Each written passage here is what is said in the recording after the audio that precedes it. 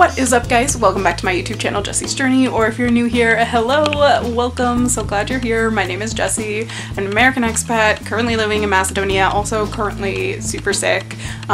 Basically for the last like three days I've been bedridden. That sounded really dramatic. I basically, for one night I had like a weird like stomach bug, and then after that I've just basically had a really bad cold, but my stomach's also just been kind of queasy, but I haven't gotten sick for a couple days. But basically I'm starting to go stir crazy because I've been in my room for so long. It looks like a decently warm day outside, so I think I'm just gonna go for a short walk around my block. I don't think it will be more than 10 minutes because I don't know if my body can handle that, but I figured why don't I take you guys along with me while I wander and fill you in on what's been going on in the last month here in Macedonia, because I've been here for a month now. Some crazy things have happened, and yeah, I want to fill you guys in on everything.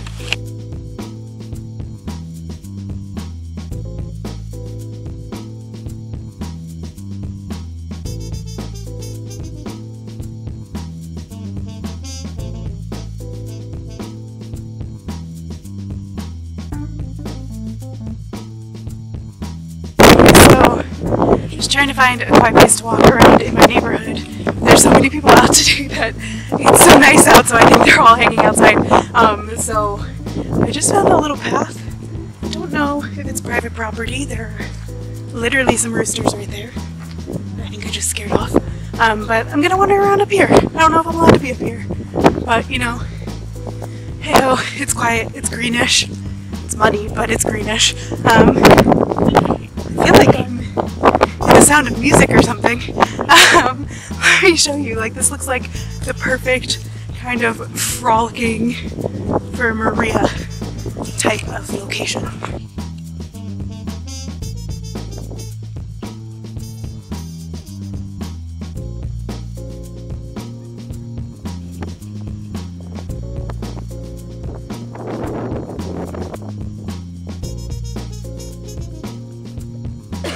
So I'm just gonna wander around and hopefully not trespass on somebody's property, but you know, if I do, I'll just play the ignorant foreigner card, which is not something you should do. Don't take my advice, don't do that. I do it a lot. But yeah, so I've basically been in Macedonia now for a month. I can't believe it's been a month. It's literally like flown by. I can't believe February's coming on. I know February is like a short month, so that makes sense. But yeah, February's done, and it's March now, which is mind-blowing to me. But this last month was really, really eye-opening. I've spent the majority of my days along at the refugee camp, and I've learned a lot about myself. I've learned a lot about people. And yeah, it's crazy because I feel like when I came into it, I was the one expecting to make impact, but really everybody I've met so far has had a huge impact for me. Maybe I should start there with like people I met. I guess like the first two super important people I met were my family that I'm staying with, the mom and dad, Tony and Victoria. They are the most amazing, kind people ever. Even like the last few days of being sick, literally Vicky has brought me tea almost every hour on the hour to take care of me. Like, she's the kindest human ever. And the thing is, like, even with that, like, it's not just them. It feels like it's like everybody here has that mentality. Like, I work with a group of all Albanian men, and they're all amazing. They're hilarious. I'll talk a little bit more about them in a second, but like, for them, it seems like every day they're trying to get me to eat something or drink something, or like not like force me into it, but like just out of like hospitality and kindness. And I feel like that's not something you really do in the States. And then even coming from Prague, like, that was definitely not a thing you did. And so that's definitely been an amazing adjustment, and has taught me a lot about just like serving people wholeheartely, serving people without any kind of intent behind it, or hope for an outcome. Like, it just amazes me what love looks like when you're loving people who can't really like without the expectation that they're giving anything back to you. Like that feels like the most truest form of love. And I've gotten to see that so many times. Vicky and Tony are great examples of that. The guys at work, even the refugees I've had. There was like on my very first day, I'm going to turn so we can get this view in the background. I don't know if it's even going to pick up on my camera. Side note, if you hear clicking, it's because I had dropped my camera a while back and I just smashed the lens the other day on accident. And so now it just clicks really loud, so apologies for that. But on my very first day at the refugee camp, I met this woman. It's her husband, and her son. I believe they were from Afghanistan. And literally, like, I went in to talk to her because there were no other women at the camp. I wanted to fill her in on like my life and hear about her life and just have like girl chat with her because she hadn't had that for so long.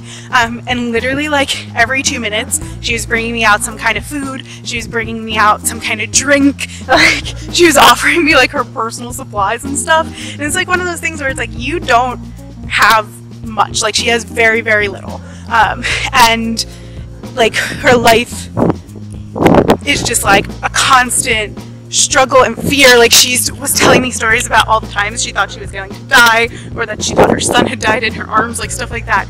But still she chose to have a servant's heart and to love and care and prioritize people first. And I just like, I can't even begin to imagine what the world would be like if we all truly lived that way.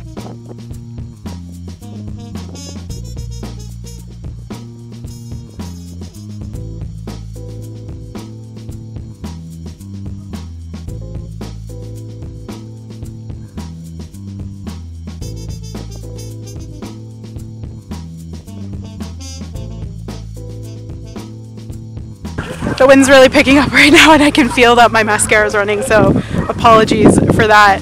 I might as well look a mess because I feel a mess. Also, it's like low-key burning my eyeballs.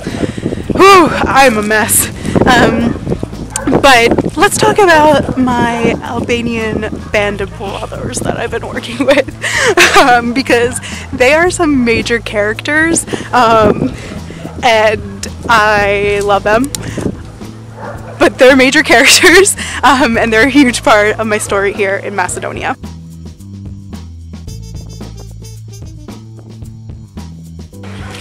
Okay, so as I mentioned before, I currently work with a team of all Macedonian men. I'm like the only woman at the camp most of the times. I feel like some of the guys might be watching this video right now, so what's up guys? Missed you the last few days. But they are like some of the funniest characters I've ever met. I feel like maybe I don't want to perpetuate stereotypes on this channel, but I feel like they hit a lot of like the stereotypes that you would expect of Albanian men. If you know anything about Albanian men. One of them cracked me up because on like the first day he was like, "Have you seen Taken?" And I was like, obviously, I am Liam Neeson obsessed. And apparently the bad guys in that are all Albanian, which like is really, I mean, it's not funny. It's like funny in hindsight, but also I need to not be so judgy. But like my very first day when the guys texted me being like, "Hey, we're coming to your apartment to pick you up. We'll like drive you where you need to get to the camp." I definitely had a moment where I was like, you know what? I'm actually about to be taken. Like, these guys are gonna kidnap me and kill me, and nobody's ever gonna hear of me ever again, and nobody will know like who got me, because I'm in the middle of nowhere in Macedonia, which, you know, obviously, especially for female solo travelers, be safe, be aware of your surroundings, but also like not okay to just assume the worst out of people at all times. I acknowledge sometimes you have to, but yeah, I definitely forced these stereotypes of what I thought they were going to be like. And funny story, the one guy, when we pick him up, we like pull off onto the side of the highway to get him, and literally my first day as they were like slowing the car down on the side of the highway, I was like, yep, this is it, this is my moment, I'm about to die. But though they are like truly some of the most amazing humans, I feel like I'm running out of walking path to wander on, and I have a bunch of mud on my shoes, but ugh, gross. sorry, pulled a bunch of mud out of my boot. But they are some of the kindest, most dedicated guys I know. I feel like they're very like not very, like, they are very proud of their culture and their heritage, and yes, they, I guess, were born in Macedonia, they were raised here, but they are Albanian. If you ask them, they'll tell you that everybody's Albanian. Literally, I feel like they've somehow always made it so that, like, you can trace your heritage back to being Albanian, even if you're like, oh, I'm from Spain, like, I'm half Spanish, and they would be like, well, during this and this and this happened, so really you're Albanian. But I feel like they just have a lot of pride in their community and their culture, and I think because of that they feel very, like, fierce in how they protect it, and so it does feel like, I know this is, like, stupid and, like, kind of plays into stereotypes, but I feel very, like, safe and secured in them, because I feel like I'm a part of the group and, like, part of, like, their care and their protection and just the way they care for people and the way they serve other people and love other people. You can just see it in their actions and in their words and in their behavior and mannerisms. And so, yeah, I have loved working with them. They also are very big, like, showboaty type people. Like, they will put on performances for you, let me tell you. Now, I don't know if that's all Albanians in general or just the guys that I work with, because they're all hams, but it has been a constant laugh the entire time I've been there with them. They definitely help lighten the mood because it can get very serious and get very heavy, and yeah, I'm just so grateful that I've gotten to work with them.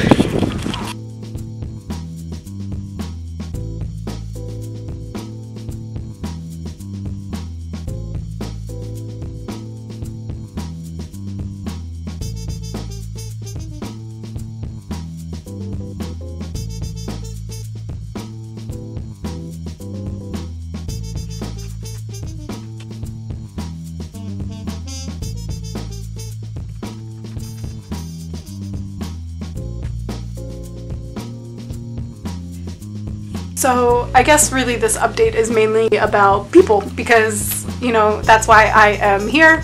I'm here for people, to love people, to care for people, to serve people, to impact people, and to have all of those things, I guess, kind of given back to me. Like, I feel like I say this a lot, but anytime I feel like I'm going to impact somebody, they end up impacting me more. And so this, I guess, is just going to be a people-centric vlog. But the last group of people that I really wanted to talk about, which is my main reason for being here, are the refugees at the refugee camp that I'm working at. So I work Monday through Friday at this refugee camp, and I teach English. I started teaching just an hour, and then we added an extra lesson, so I teach an hour in the morning, an hour in the afternoon. Usually we get there between 10 and 11. I start at 11, we have a lunch break, and then in the afternoon I meet up with them again for an hour, and then after that we usually play, like, football, like actual football, not American football, play football or ping pong or something like that. But yeah, these people, I like don't really know how to adequately put into words the impact they've had in my life. So generically there's usually only men at the camp. This past week there, every once in a while, like, a woman popped up. So I'm working at a transit camp, so basically people come here in transit to try to get somewhere else. It's just a very temporary type place. Some people stay for a day, some people stay for a month or two, some people stay for a couple more months. It just, like, it really depends on the person. But the core group of people at the camp right now are all men, and then occasionally we get women and children that come through for, like, a day or two, which is interesting because that's not what I was expecting when I was originally planning on coming here. I thought I was mainly going to be working with children, but I'm really grateful that I am actually working with all men. I've had the same core group of men since my first day that I've been working with. I've had a few come and go here and there, but generally everybody has been the same that I've been working with, and I think they're kind of sticking it out until I leave, just so that they can get these English lessons for free. And then also, like, timing wise, it's not ideal travel time. We just got a bunch of snow last week, although it is getting warmer now. It's nice and warm and sunny today. But most of the men I'm working with are from Syria, although I have a couple people that are from Middle East, so Pakistan, Afghanistan, and I think I had a couple people from Iran at one point. I don't think I've had anybody from Iraq, but a few from there, and then a surprising amount of people from Libya, which I guess I'm kind of just ignorant to what's really going on. I know there is a lot going on in Libya, but I think when you like think of the refugee crisis, you think of Syria, so it makes sense that I have a lot of Syrian men at the camp. But a diverse group. They're men ages, I'd say, like mid-20s to mid to late 40s. And what's been the craziest thing for me to experience is the men. They are men, like they're older men, not older men. But when I have them in my class, I look at them and I feel like they look like little boys. And it's amazing to see like the impact that war has on people, like the things that it just takes away from you. And like, I cannot sit here and say that I by any means know, and that I by any means even like can feel that, because I have nothing to compare that to. I can have as much empathy as I can try to have, but like I will never understand that. But when I see them, I get these glimpses in my class daily, like every couple of minutes somebody does something where I'm like, you look like a scared little boy. And it's interesting because also at the same time, they're strong, brave men who are doing what they're doing, and so it's such a weird juxtaposition to see, and it's like, it's so heartbreaking.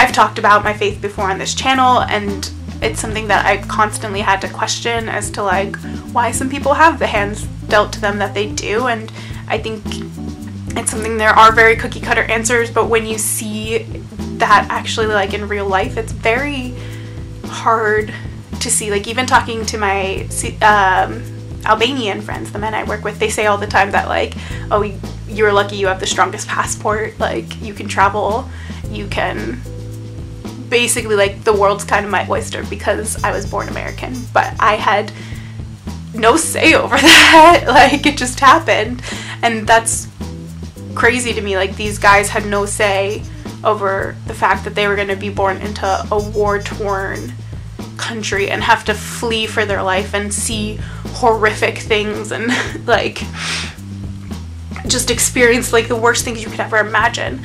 But on top of that, like, they still like, it's interesting when I first met them, like if you ask like, oh, how are you, like their instinct would be, oh, I'm sad, oh, this.